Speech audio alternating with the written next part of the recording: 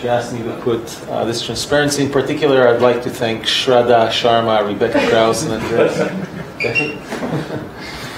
And also thanks to Giovanna's collaborators. In particular, I'd like to mention Shmuel Fishman, who passed away this year. Shmuel was a great theoretician who worked at the Technion.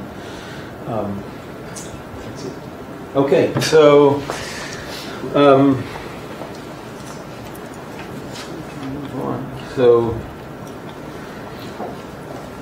So what I'd like to tell you about today is about actually 3 experiments that we've recently done at our group of trapped ions at the Weizmann Institute.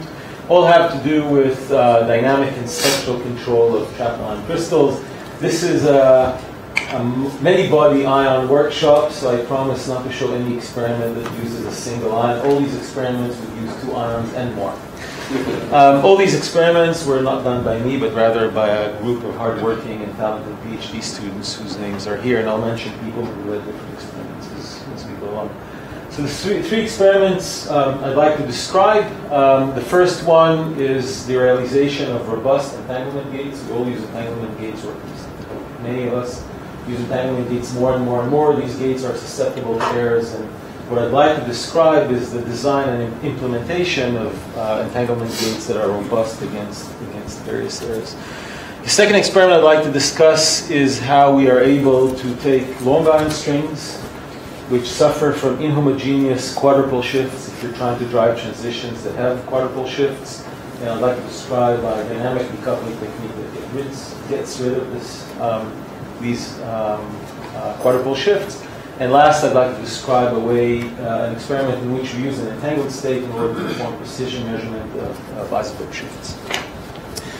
So the first experiment is that of robust entanglement gates. This experiment was led by Yotam Shapira. Actually, also the ideas that I presented here were ideas that Yotam came up with during his master's thesis, which I think is a remarkable achievement for a young scientist. Okay, so I think that the main workhorse of trapped ion quantum computing in terms of entangling ions in a quantum register is the Molmar-Sorensen gate. And in the Molmar-Sorensen gate, the variation of the Molmar-Sorensen gate we implemented in our lab uses an optical transition between a ground S state and an optically excited d orbital of strontium plus. I think the first experiments of implementing the Molmar-Sorensen and optical transition were done in Innsbruck. Other groups have used other types of qubits, microwave, Zeeman qubits, in order to drive the Molmar-Sorensen interaction. In short, what you do is you use a 2-tone, so bifrequency field that connects the 2 qubit levels, and it's slightly off resonance from the red and blue sidebands of a singly excited ion, where the 2-ion transition, so in our case the SS to DD, is on resonance. And when you do that, this is data from our lab. After about 150 microseconds, we could prepare a coherent superposition of the 2 ions being the SS and the DD states. Now, the Molmar-Sorensen gates are great. We perform them with a fidelity somewhere between 98 and 99%. The best that was demonstrated so far is a 3.9 fidelity. They're very good, but they are susceptible to errors. So if you have imperfections in different parameters in your gate drive, you're going to suffer from errors. And these examples for such parameters are the gate time, the trap frequency, the laser detuning, carrier coupling, and so on.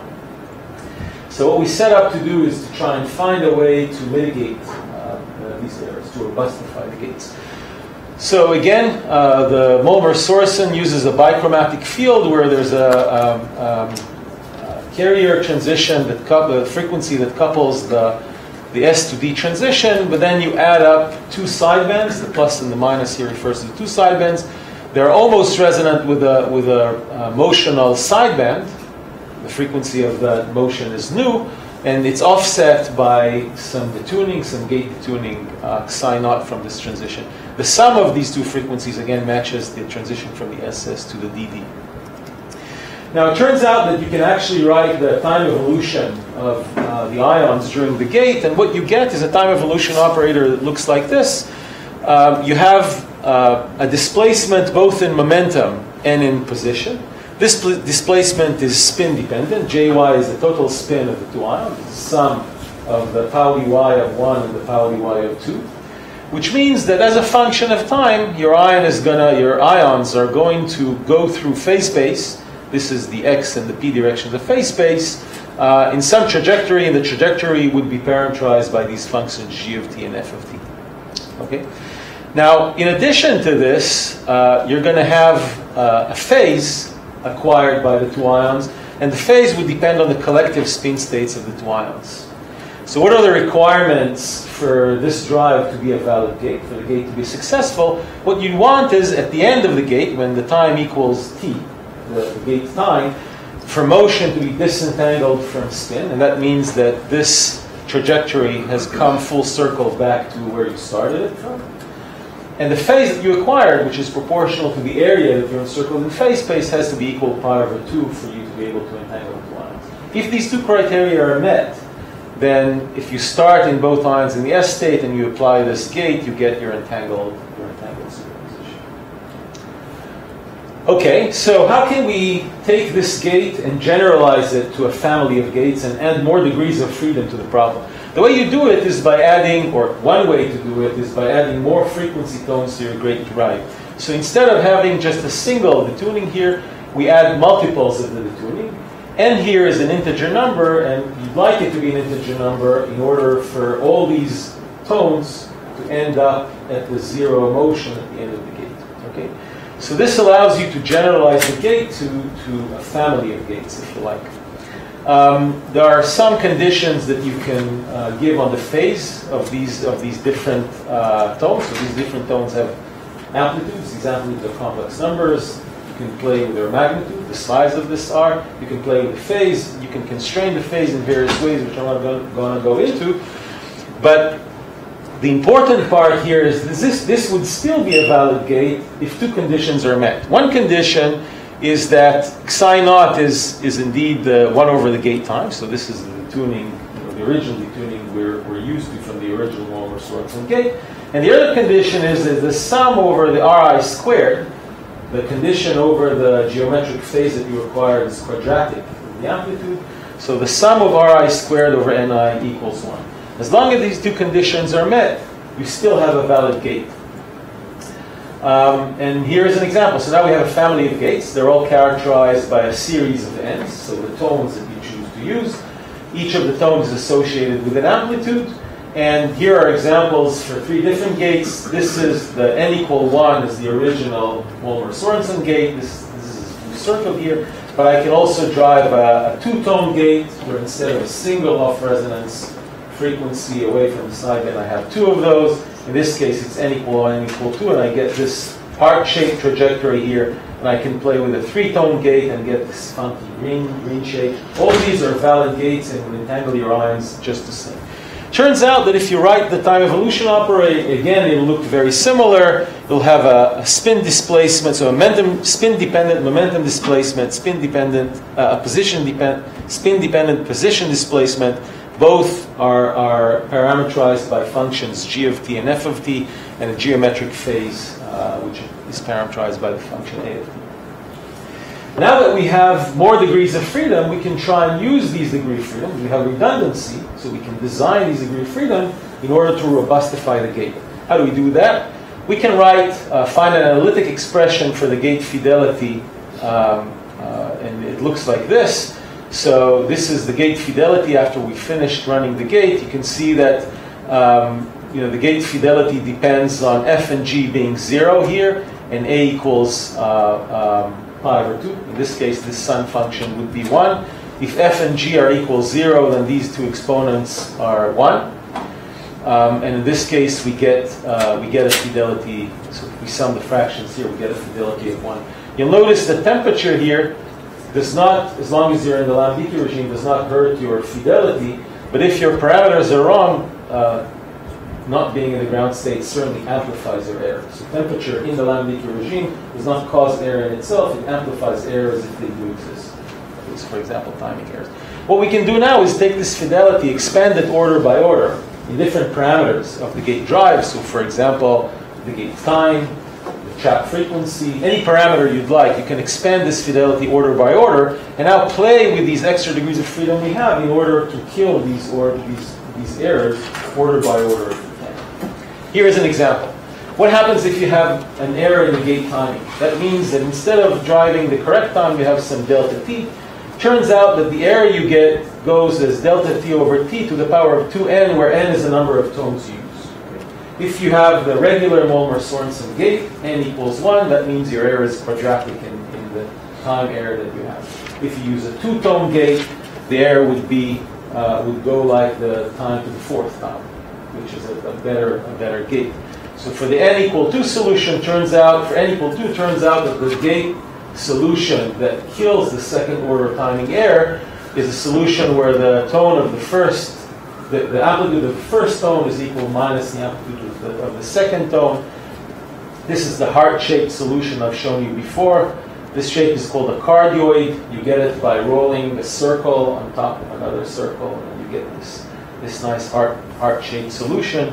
And when we use this solution and drive the gate, you can see that when we drive the regular Molmar-Sorensen gate, the blue trajectory and phase space here, indeed the air, this is the population of the 2 ions.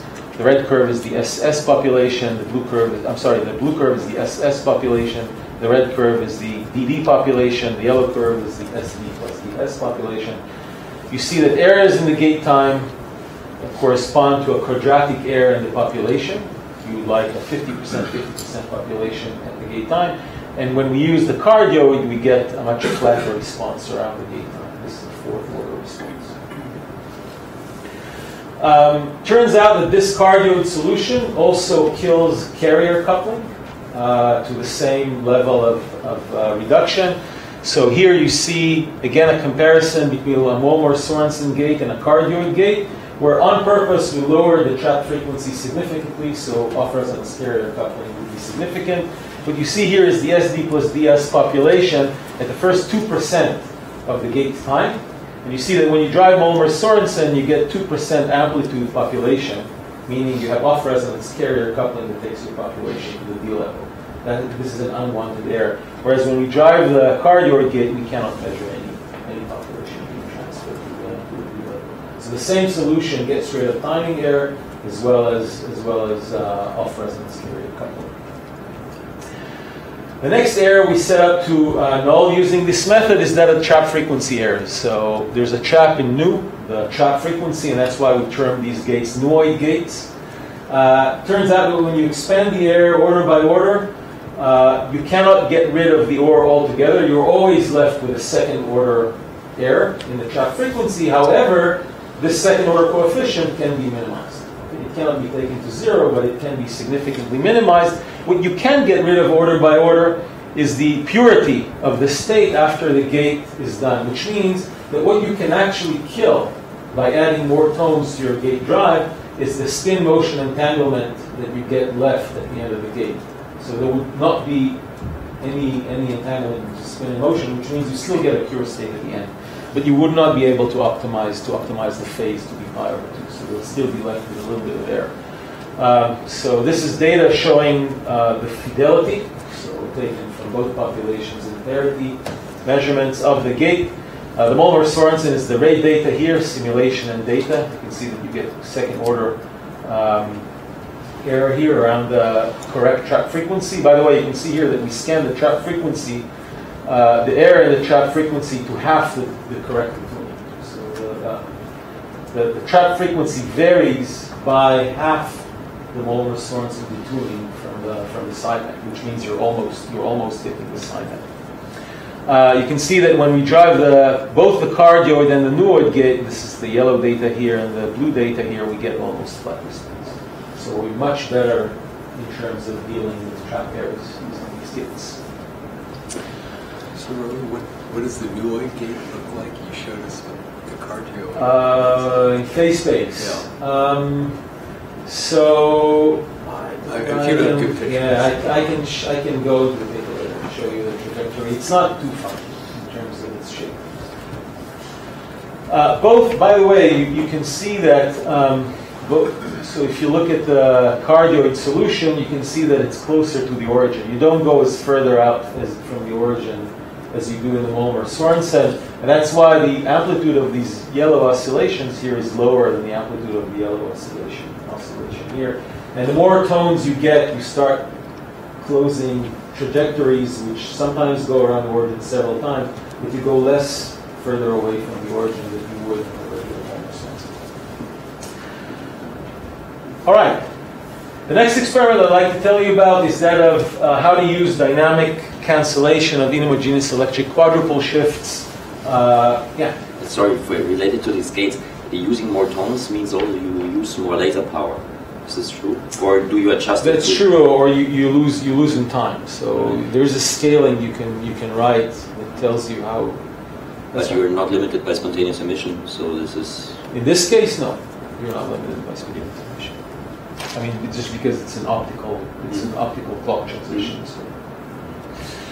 Okay, the second experiment I'd like to describe is that of using dynamic decoupling in order to kill quadrupole shifts on trapped ions. In particular, it's important when you use trapped ion crystals and the quadrupole shift is inhomogeneous. This is an experiment. The theory here, as well as the experiment theory, was developed, and the experiment was performed mainly by Ravid Shaniv, who's now a postdoc at Gila.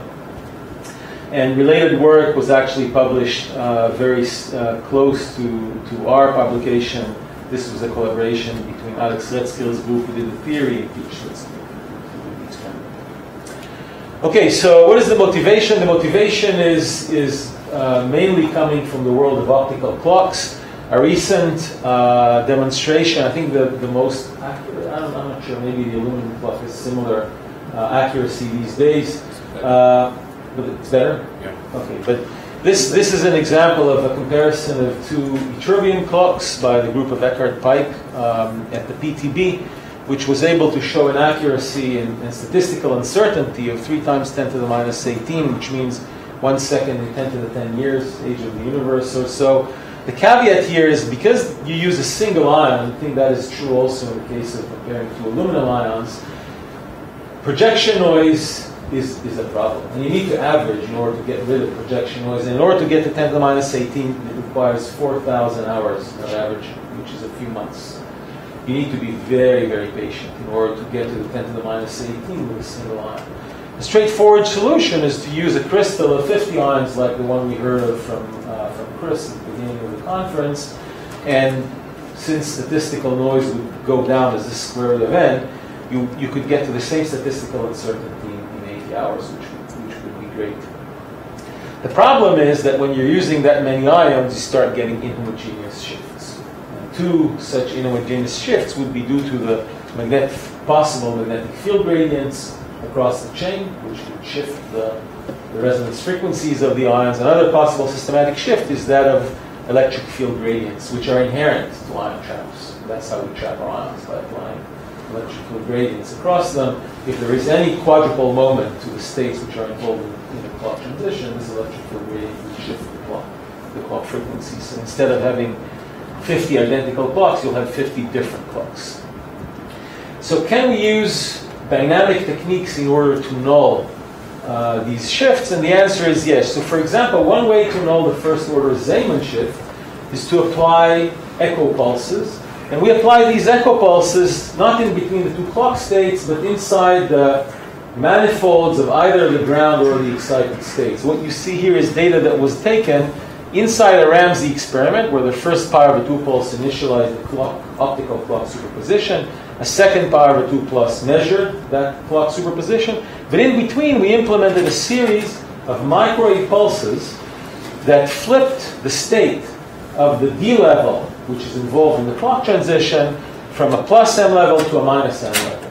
In this case, the magnetic susceptibility of the optical superposition reversed its sign.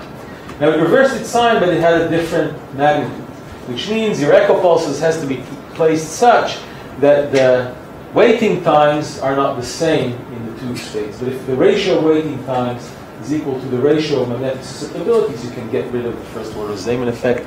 And what you see here is the Ramsey measurement that we get. When we do that, we see that we kill magnetic field dephasing, and we're left with a Ramsey coherence time of about 10 milliseconds, which indicates that our laser alignment is about 50 hertz.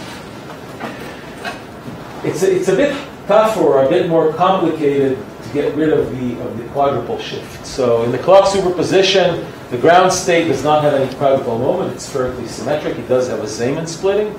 The excited state does have a quadrupole moment. It's not spherically symmetric. It also has a Zeeman component to it. So we would like to use a dynamic decoupling sequence that would kill the quadrupole shift of the excited state. How would you do that? So the intuition behind the cancellation goes as following. So if I look at the Hamiltonian of the d-level manifold of my clock transition, it has a Zeeman term here.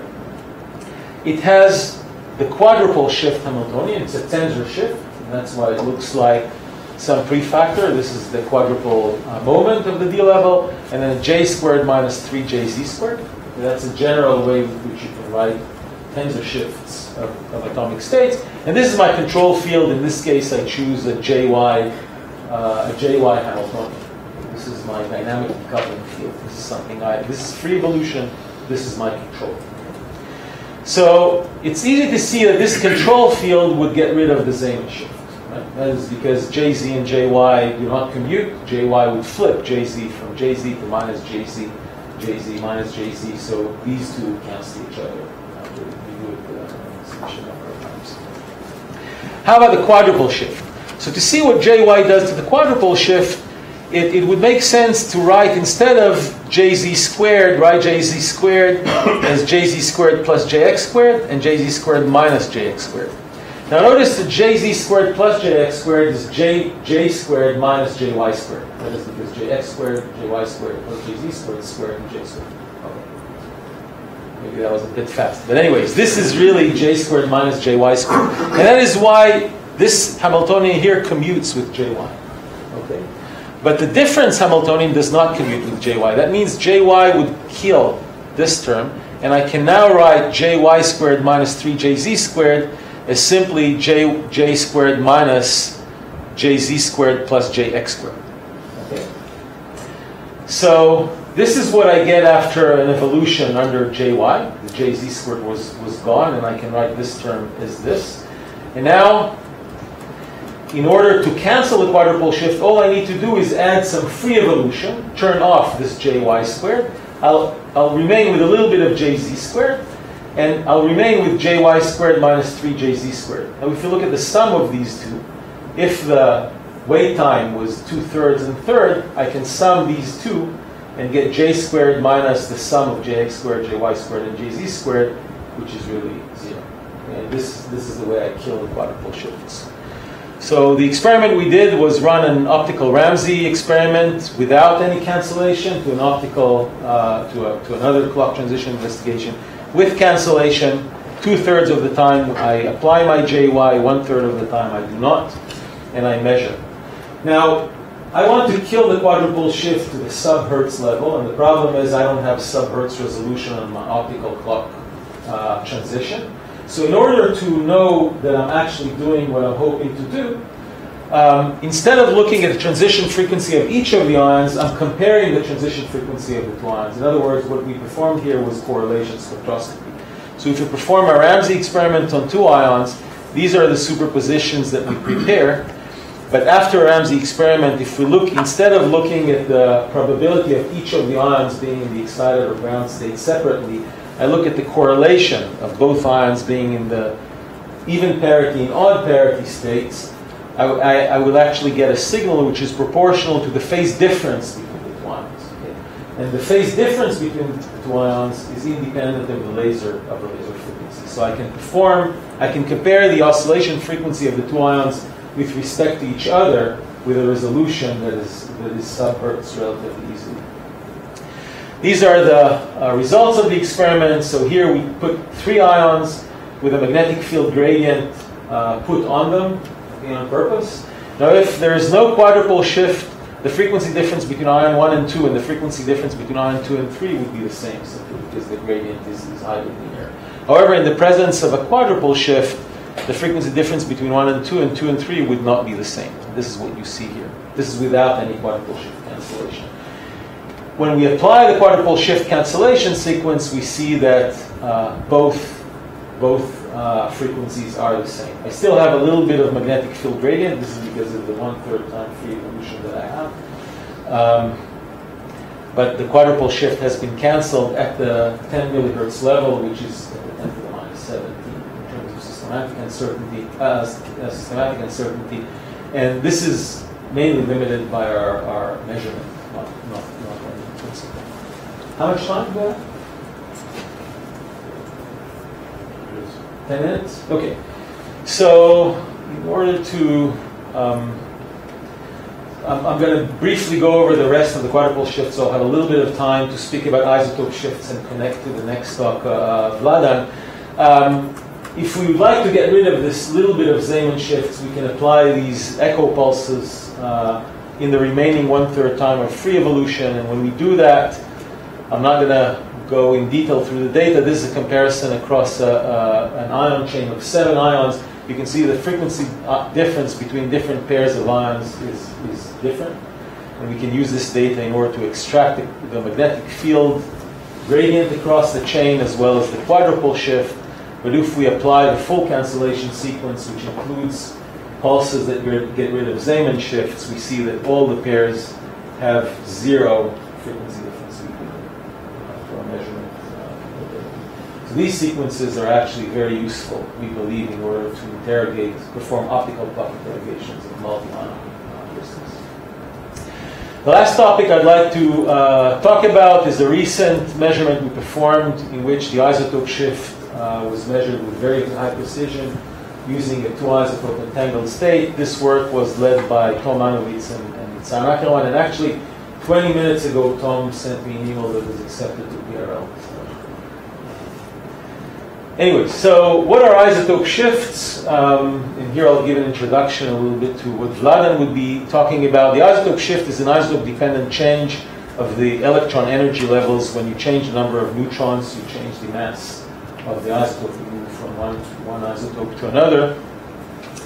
And what are the leading order contributions to the isotope shift? Well, there are 2 dominant contributions to the isotope shift. One comes from the difference in mass between the different isotopes. So, for example, the reduced mass, when you solve the atomic spectrum, you look at the electron in the center of mass frame. The reduced mass in the center of mass frame depends on the mass of the nuclei. Okay, only a little bit, but it does. The second leading contribution is that of it's the field shift. It's due to the fact that the nucleus is not a point charge particle. It rather has a finite charge radius, and the electronic wave function overlaps this r equals 0 nucleus, and that changes the energy of the electron. Now, a spectroscopist by the name of William King from the Clarendon Laboratory in Oxford in the 60s noticed that you could write these 2 contributions to a very good approximation in the following way. You can take any of these terms, both the mass shift and the field shift, and write them as a product of 2 contributions. One contribution only depends on the electronic wave function that you use, meaning it depends on the transition that you investigate. It does not depend on the isotope. For example, if you look at the field shift, then the F prefactor here depends on the density of the electron on the nucleus. That, to a very good approximation, at least in first order approximation theory, does not depend on the mass of the nucleus. It only depends on the electronic wave function, on the transition used. Whereas the charge radius of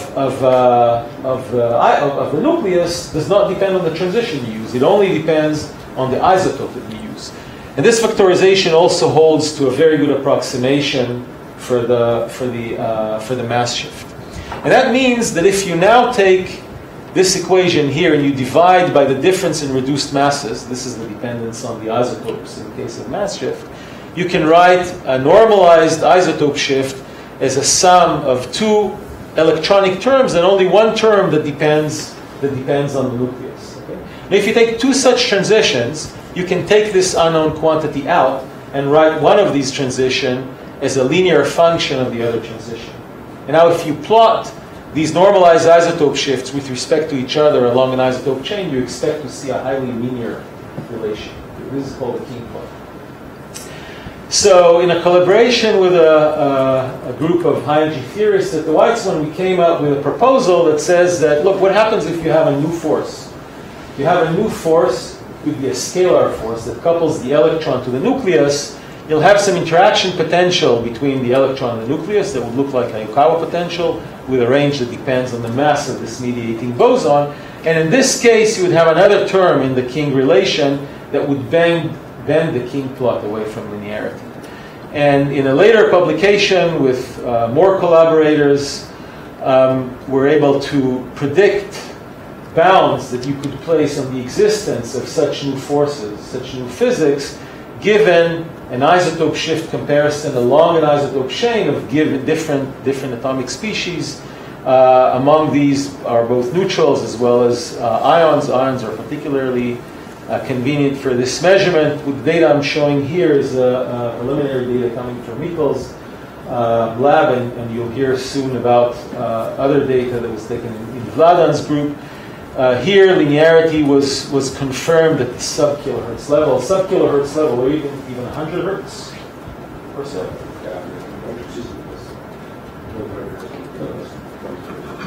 So even the kilohertz level on top of a gigahertz isotope shift, that means this line is linear at the 10 to the minus 6.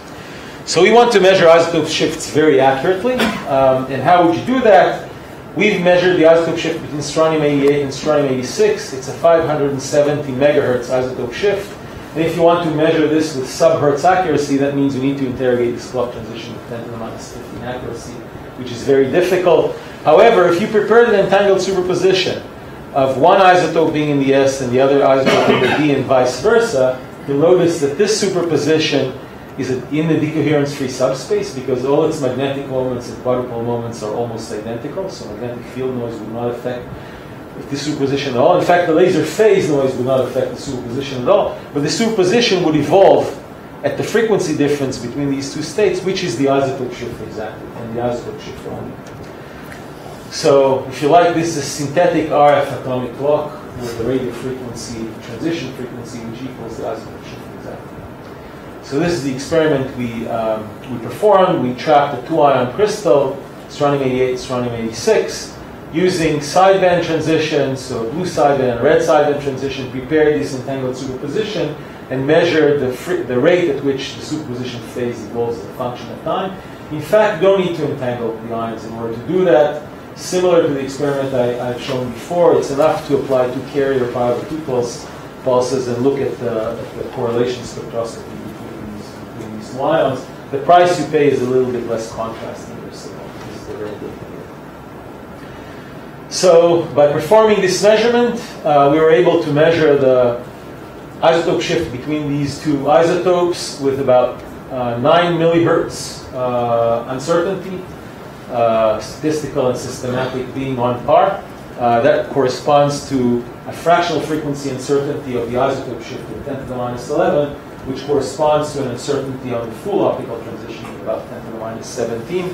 One thing we did not expect but did notice is that the isotope shift actually depended both on the magnetic field and the M level that we used in the ground and excited state. And the reason for that is that the magnetic susceptibility of the D level does depend on the isotope that we use. Actually, it's a small effect. It's 2 parts in 10 to the minus 8, but it's very clear, and you can see here the frequency difference between these two superposition parts is a function of B times MB, highly linear.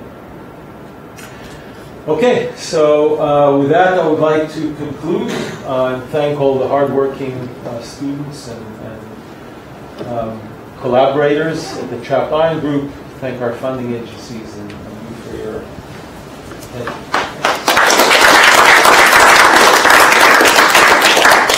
Thank you very much, Roee. We have time for questions. So Roee, with the multi-ion clock, you talked about Weizmann shifts and quadrupole shifts. You can also cancel those by appropriate averaging over M sublevels, right? And I'm just wondering if you can keep track of each ion by itself and average over M sublevels ion by ion. Do you get to use the whole chain? Is that another way to eliminate those systematics? For sure. One disadvantage you'll have is the fact that your laser, unless you have individual addressing, your laser frequency would be different. Your tuning would be different to each and every ion. that could lead eventually maybe a little bit to imperfect dipoles. I think that's a small overhead. The main overhead, in my opinion, is if you look at noises that could come up with these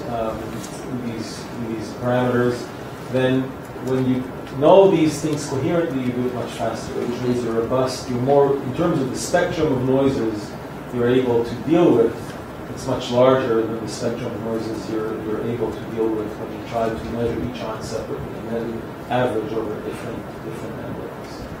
But you're right. I mean, you could do this without. You could average these errors out incoherently. You don't necessarily have to average them out coherently. This is coherent averaging.